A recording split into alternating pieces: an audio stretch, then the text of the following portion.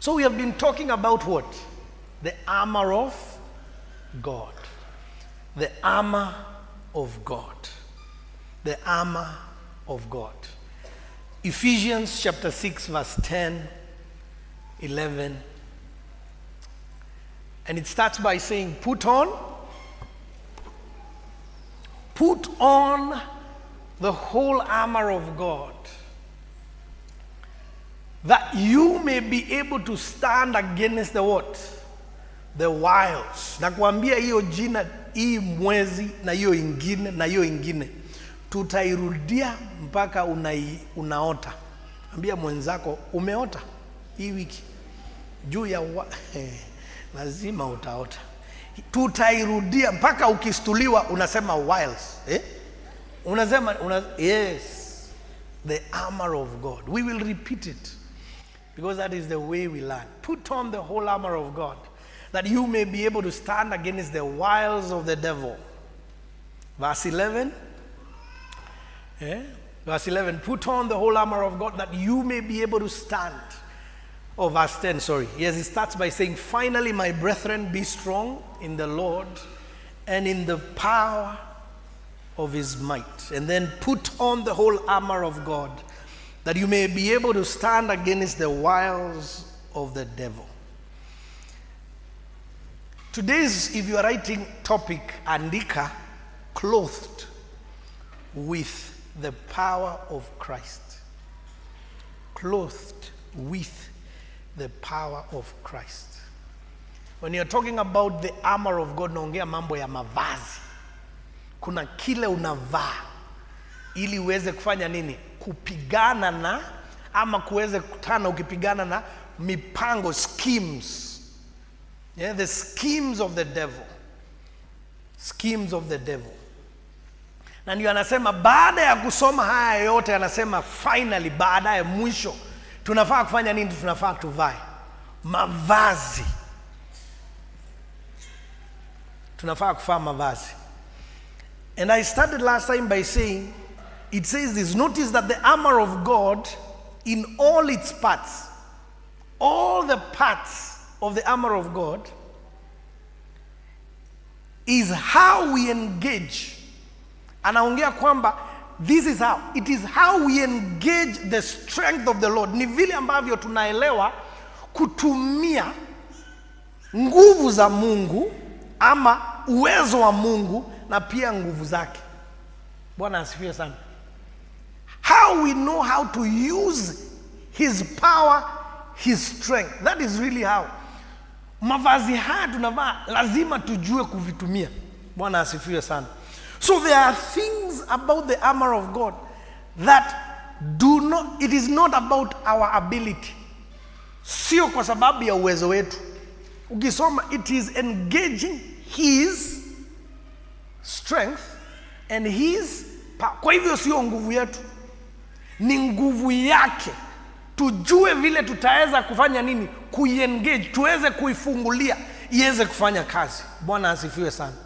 So when we are talking about mavazi, when you are talking about wearing the clothes, the power of Christ, inamaanisha ni vazi ambayo tunavaa ambayo tunaielewa na tunaitumia katika ushindi wetu. Bwana asifiwe sana. Yes. Ephesians chapter 7, chapter 1. Tarudi pale mwanzo. Ephesians 1. Ephesians 1, 17 and 18. Ephesians 1, 17. And it says, and the God of our Lord Jesus Christ, the Father of glory, may give you, the Father of glory, may give to you the spirit of what? The spirit of wisdom and revelation in the knowledge of him. So he's saying that I want you to have the spirit of wisdom. And I want you to have the spirit of revelation. I want you to be focused on the knowledge of God. That is really what Paul is saying. Anasema ningependa nyinyi mpate nini? Mpate the spirit of wisdom and spirit of revelation. And we are focusing on the knowledge of God because there are so many other ways. There is a lot of knowledge out there. Na ukisoma hii inakupeleka wapi? Inakupeleka Isaiah chapter 11 verse 2. Yeah? It takes us back there. Because when he says, I want you to have all of this. And then it starts verse 8. Because we'll go back to verse 18. But he says this. You see, that the Spirit of the Lord shall rest upon him. This is Christ. Go back. Verse 17.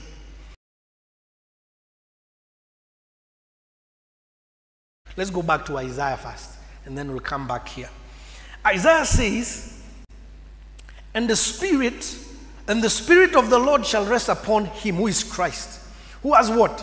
The Spirit of wisdom, the Spirit of understanding, the Spirit of counsel and might, the Spirit of knowledge and the fear of God. Can you see that?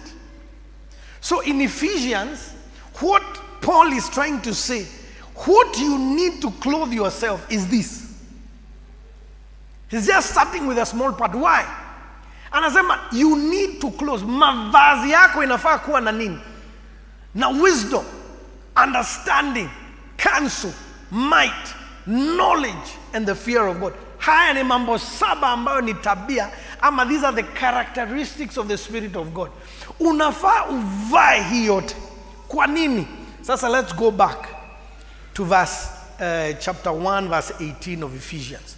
Because Paul is saying, I want your eyes, the eyes of your understanding to be what? Enlightened. Anataka ufunguliwe macho hii. Sasa unajiuliza ni macho gani hii imefungika? Hebu uliza mwenzako ni macho gani imefunguka na wewe unaona. Si wewe unaona? Ni macho gani hii Paul anasema wafunguliwe? Kwani Waefeso walikuwa vipofu? Hii nchi ya Waefeso yote ilikuwa na vipofu? Hapana. Kwa nini anaongea juu ya hii? And this leads us back. Because there is how we see. If you go to Genesis chapter 3, verse 4 to 6. Genesis chapter 3, verse 4. It says this, then the serpent said to the woman, you will not surely die. For God knows that in the day you eat of it, your eyes will be. Kwani Eve alikuwa kipofu? Eve alikuwa kipofu. Ni nini macho itafunguliwa? The eyes will be open. Do you know which eyes? Kwa sababu macho kama Eve hakuwa anaona, angeona aje tunda? Ni kwa sababu uko na macho aina tatu. Uko na macho hii unaona naye. Uko na macho ya kiroho. Kwa sababu wakati huo Adam na Eve walikuwa na wakati na Mungu. Every evening during the cool of the day, they used to do what? Have time with God. So their spiritual eyes were open. But the devil, shetani ni mjanja, alitaka macho ingine ifunguliwe. Na hii macho ni ya nini? Is the eye of the soul. The eye of the soul. Alitaka hiyo macho ifunguliwe. Kwa sababu alijua ndio aweze kutushika. Hawezi tushika na mambo ya kiroho. Lakini akipata macho yako yakifunguliwa,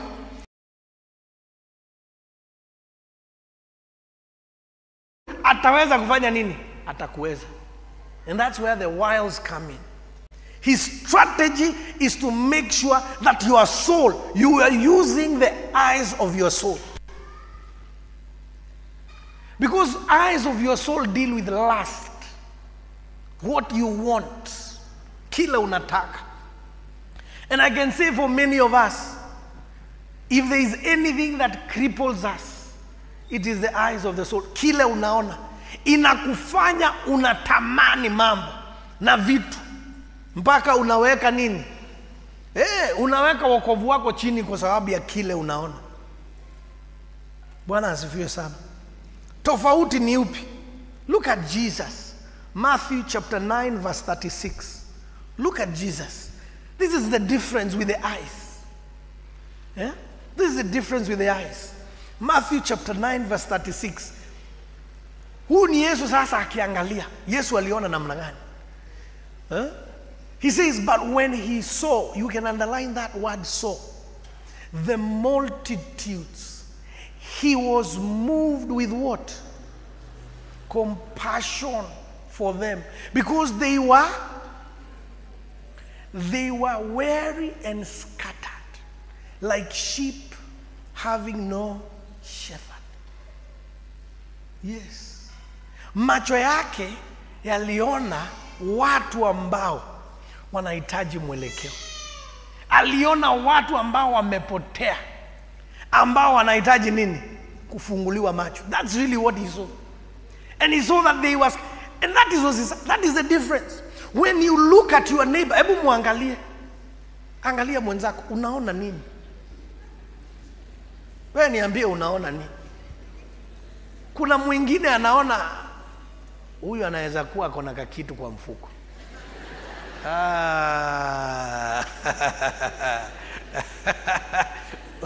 Macho. The eyes, macho. Yeah. Wengine tunaangalia mtu unampunguza sana. Si ndio? Unaona huyu hata niongeza kitu.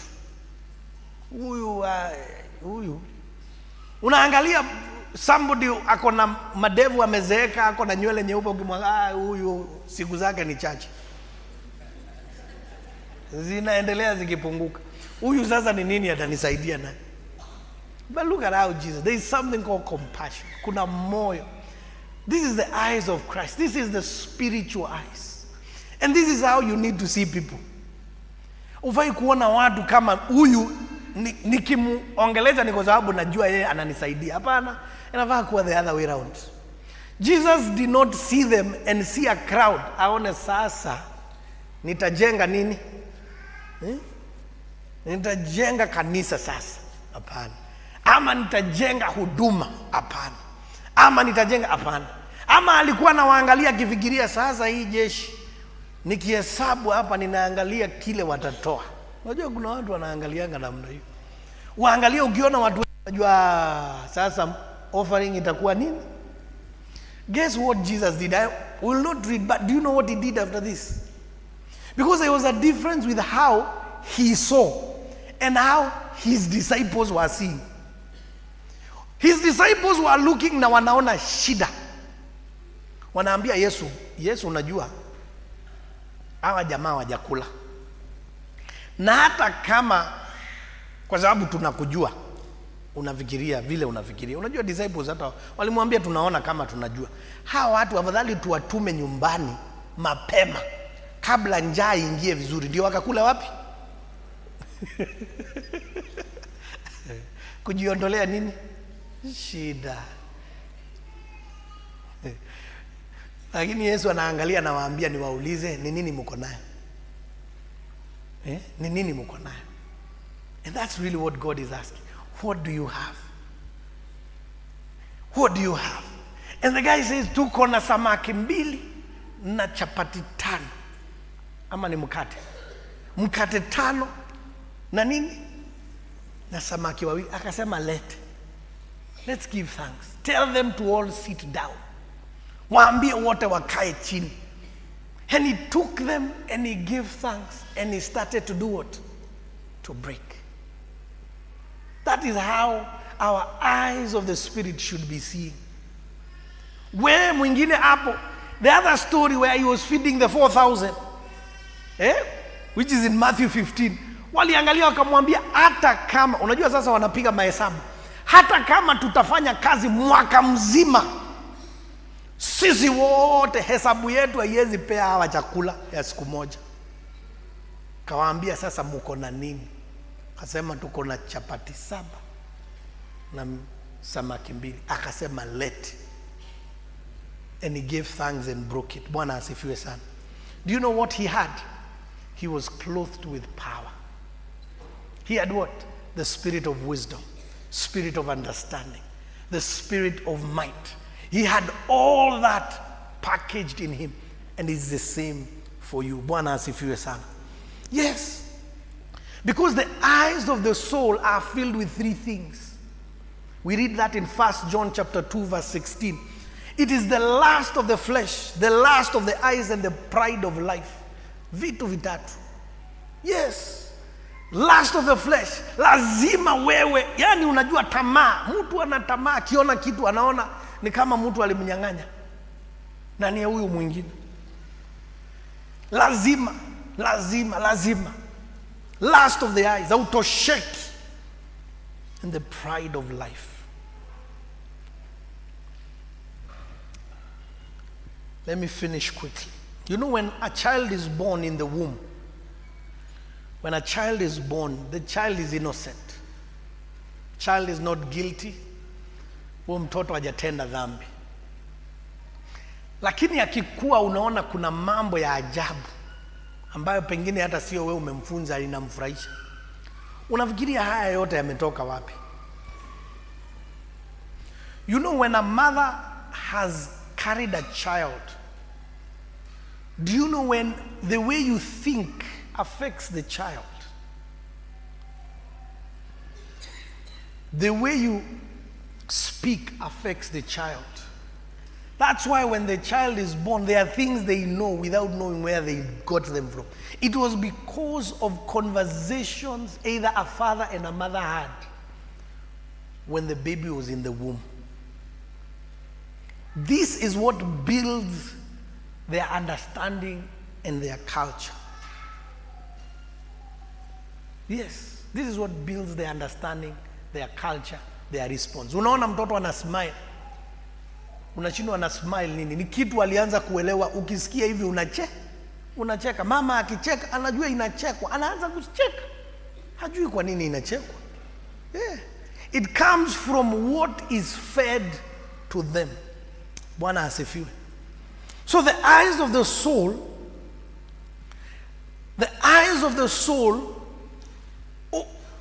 were opened in the Garden of Eden. And it responds to your senses, your eyes, your taste, your hearing. It responds to that. And so Paul, when he's writing, because he knows that you cannot escape, even a child starts to understand and know because of what they were told, even in the belly. So even Paul knows that there is no way of escape. Hakuna vile utatoroka.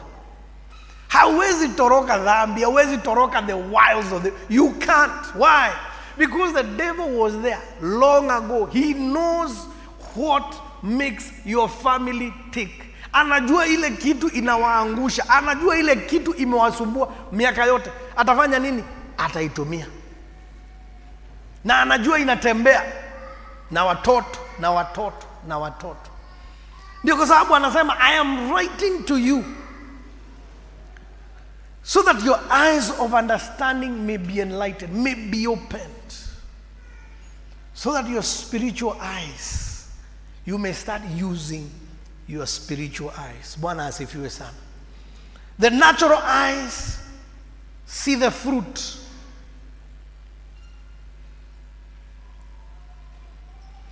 But his spiritual eyes, when they are opened, you start to understand what is God's purpose in your life. Bwana asifiwe sana.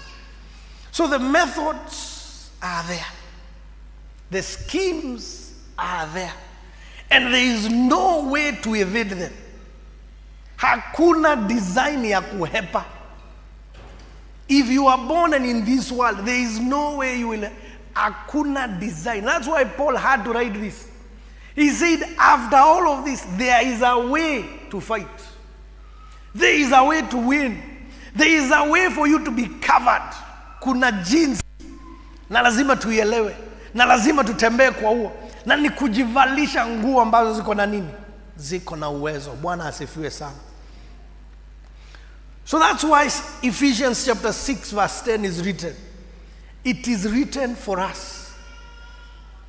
It is written for us.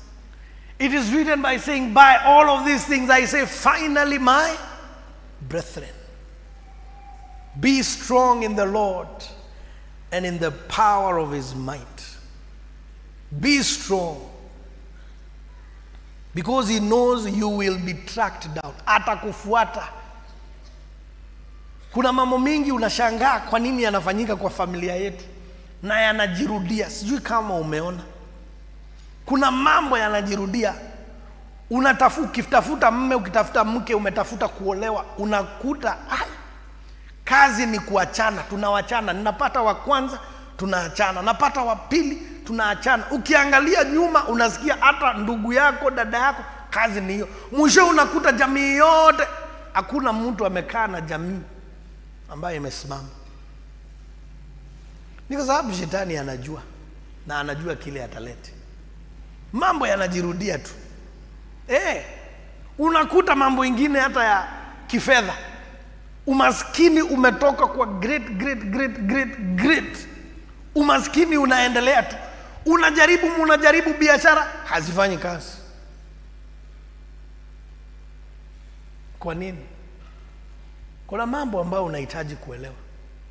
Kuna mambo unafaa ujue. Haya mambo, what we are talking about, these things, they will repeat. Umeifanya, umejaribu, umeanalyze, imejirudia. Umefanya tena, umejaribu kuanalyze, imejirudia.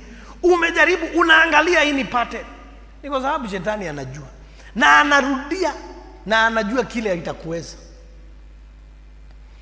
Kama ni mambo ya kuanguka, unakuta jamii yenu, kazi ni watu wanavunja ndoa kwa sababu anaenda analala na yule, anaenda anafanya hivi na yule. Unashindwa ni tabia gani? Mambo gani hii yaishi? Shetani anajua. Mwingine anasema nimeokoka, kama ni kijana nilikuwa na shida ya pornography, nimeomba, nimekuja, nimejaribu deliverance, nimefanyiwa nini, haishi, inajirudia. Wengine ni masturbation, wengine ni uongo. Kuna wengine wanashindwa kuongea ukweli. Mdomo tu unajua tu, lazima uteleze tu, utoe kitu, na inajirudia. Unaanza kusikia mtoto wako anaongea kama wewe. Hai. Unajua wale wanaambianga mtoto, unamwambia wewe ni kuone ukifanya hivi. Na saa hiyo yeye anafanya nini? Anafanya. Tumefika hapo. Kwa kanisa watu wanataka kusikia kile wanataka. Si ndio? 2 Timothy inasema nini? We want to hear what we want to hear. We look for our ministers who will preach the message that we want to hear. Woe unto you. Bwana asifiwe sana. So I want to jump to the last point so that I close. There are 3 things that Paul tells the Ephesians. And we find them. Go to verse 18. First, Ephesians chapter 1 verse 18 and 19. There are 3 things. He says, the eyes of your understanding being enlightened, that you may know what, and that's the first one. He says, number 1, what I would like you to know, when your eyes are open, I want you to know what is the hope of his calling. Nataka macho yako ifunguliwe ndio ujue, what is the hope of his. Notice it does not say it is the hope of your calling. It says of his calling. We don't have time to go through that, but just write that is number 1. Number 2, he says, what are the riches of the glory of inheritance in the saints? That is the second one. What are the riches of the glory of his inheritance in the saints? That's the second one. We'll plow through this next time.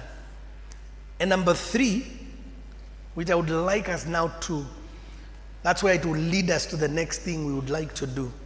It says this, verse 19, the first part.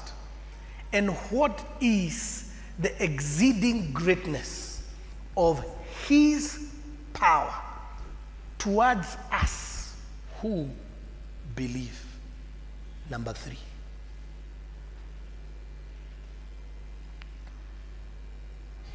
And what is the exceeding greatness of his power towards us who believe?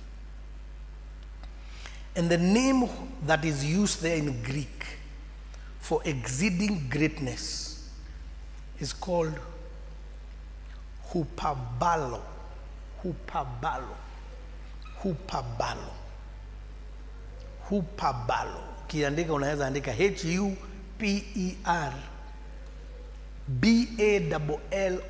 Hupabalo. And I'll be quick with this one. Hupabalo means beyond. Namaanisha beyond. Beyond. This word was used by the Greeks when they were doing Olympics. Unajua Olympics ilianza Greece. So mwaenda Olympics, hii tunakimbia. Wapendo tumebarikiwa na mbio. Ya kukimbia marathon, ya kukimbia 800 meters. Sasa the Greeks were the ones who started with the Olympics. Na kuna mchezo wa javelin, si ndio? Na mwingine wa discus, vitu kama hizo. Sasa jina hili tumiwa when, you know, the great men in those days, there were some great men who, when you give them a javelin, atupe, si kuna kuanga na mahali imemakiwa, si kuna pale pamewekwa laini hivi imemakiwa, pale ukitupa hii javelin inafaa, ama ukitupa inaenda land, si kuna pale kama limit. Sasa these great men of old used to throw beyond. Anatupa mpaka inatoka kwa stadium. Inaitwa hupa what? Hupabalo. Throwing beyond. And that's what I want us to do today. I want us to think differently about how we have lived. I want us to think beyond the usual. I want us, si umewekewa limit yako ni ile. Sasa tunataka turushe mpaka nje ya stadium. Bwana asifiwe sana. Yes. Kiwango ya watu wa kawaida ni hapa. Si ndio? Unaambiwango kawaida yako ndio hii. Lakini sasa kama tumesoma hii, anasema ningependa macho yako ifunguliwe mpaka uelewe the exceeding greatness of his power towards us as believers. Yaani mambo yale tutafanya ni beyond the normal, beyond the usual. Ukirusha discuss yako, wewe unachenjiwa kiwanja, kwa sababu kiwanja yako si ya kawaida. Bwana asifiwe sana. Yes. When you're doing business, you're not doing business like everybody else. Wewe ukiingia bank wanakufungulia line yako. Wapendwa, nani anapenda kusimama kwa bank? Hakuna, hata siku hizi ni viti. But unawekewa line yako, unajua unaweza funguliwa bank yako wewe. Lakini naona kama hamujiamini. Hapa watu ni kama watu, hii neno haijashika mahali. Wapendwa, ama turudie. Mimi naona kama watu hawajashika hii. Hii imepita. Umeshika? Unafunguliwa banki yako kwa sababu wewe na bank mnachezea mahali mo.